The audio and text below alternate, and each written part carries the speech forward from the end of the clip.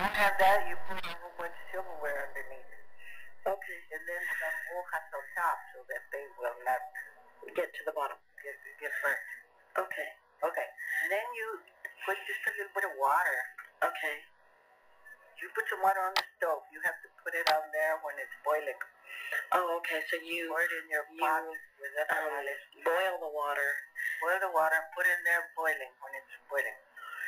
And you have maybe a quart and a half of water. Okay. About a quart, I guess. But you have to check them. Once they start boiling real hard, turn them down, not too low, about medium height.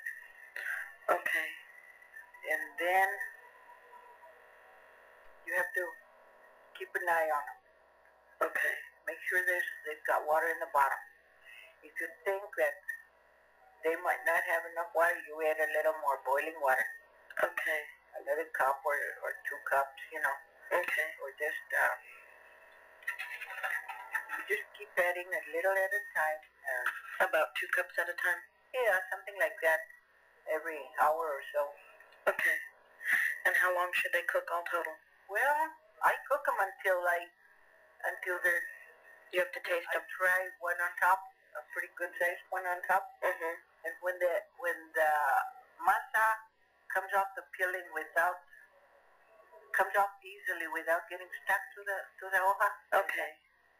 Then is it covered or uncovered? Okay. And is the pan covered? It's covered, huh?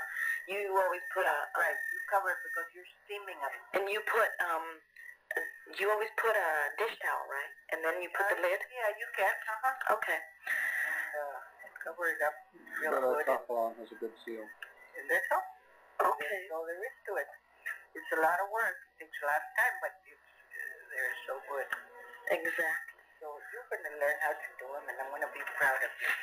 Yes. Okay. And we're going to love it. You have Christina gotten the money. Yes, she did. Yes. Oh, good. And they're going to come over here for Thanksgiving. Oh, good. Yeah. Okay. Her and the kids. So we're going to have a good time and have a good dinner, and she's going to make